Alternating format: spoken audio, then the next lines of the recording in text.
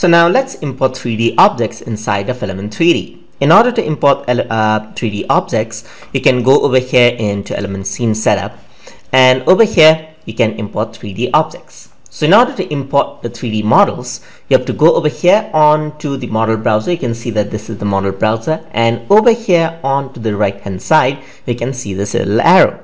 So once you click on that, you can see that you have an option to import 3D object.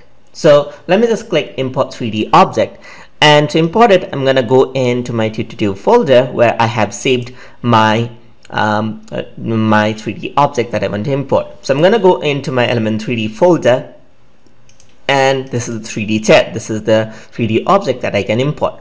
So you can see that I can see two files, although if you were to go over here, these are the files that are supported. So one is OBJ and other is C4D, that is Native Cinema 4D file, which is also supported by Element 3D. Another one is the more universal OBJ files. There are also other 3D file formats like Maya 3D file formats and 3ds Max file formats, which are not supported by Element 3D, and that needs to be converted into an OBJ file if you want to import them out here. So I'm just going to select the OBJ file and open this out, and you can see that you have option to work with to import every option right here. You can import the opacity setting, you can import the diffuse color, specular color, and so forth. Let me just enable all of them. You can also import the bump file and so forth. I'm just gonna load all of them and press OK. And once you do that, you can see that this is my 3D file and it has been imported right over here. So these are the cable. This is the cable, as you can see, and this one is the lamp over here, just like that. So I'm gonna go into the preset, gonna go into the Pro Shaders, and let me just add in a realistic material to this. So I'm going to add in breast air metal right here, so you can see that this looks more shiny over here. You can have a gold lamp if you want. I'm just going to go over here into transparent objects, and I'm going to go into something like a clear object right here. So this doesn't look really shiny and so forth. I'm just gonna use a grass crack as well, so you got an old look right here.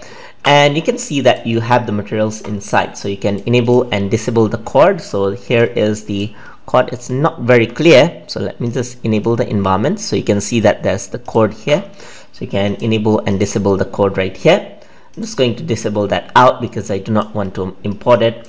And over here you can see there's the grass crack, there's the contact, there's the white, and so forth, which you can enable and disable right here. You can see that there's also the screw details right here, which you can work with. There's also the dip, the bite, the contact, the glass rocks, and so forth. So I'm just going to disable this out. Maybe I want to add in some different color onto it, like a cola color onto this. So let me just click and drag.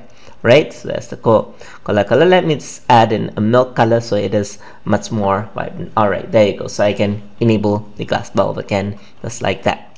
So that is how you can replace it with the materials of your choice, and you can simply press OK, and that model will be imported on to the After Effects panel, as you can see right here. So let me just go over here onto camera, press OK. And I'm going to go on to my unified camera tool. Let me just click and drag this, inside, click and drag it out, just like this. Click and drag this out over here, click and drag, and there you go. So there is all of the 3D object right here, just like that. So that is how you can import the 3D model inside of After Effects using Element 3D. Hope you guys learned something as always, and as always, please like, comment, share, and subscribe.